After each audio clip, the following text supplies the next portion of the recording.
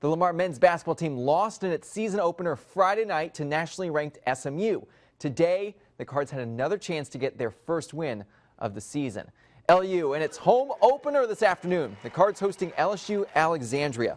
A minute into the game, Cards with it. Inside, Tyran de Lattibeaudiere, and he scores the bucket, plus the foul. He makes the freebie. Fast start for Lamar, up 5. Tyran not done just over 4 minutes later. LU steals the pass, and Tyran scores on the near end. Lamar's lead remains 5.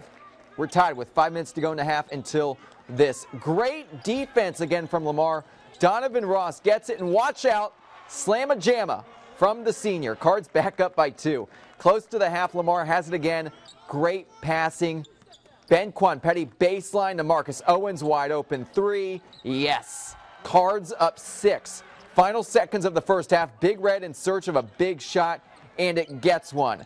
Anthony Holiday for 3 at the buzzer, buries it.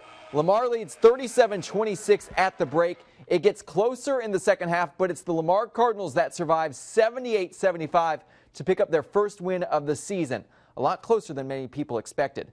Big Red now 1-1 overall. And after the game, Cardinal head coach Tic Price happy about the win, but in my opinion, we played very soft, and I felt like those kids from LSU-Alexandria played their hearts out. This was a big game for them. I didn't get the energy that I was looking for.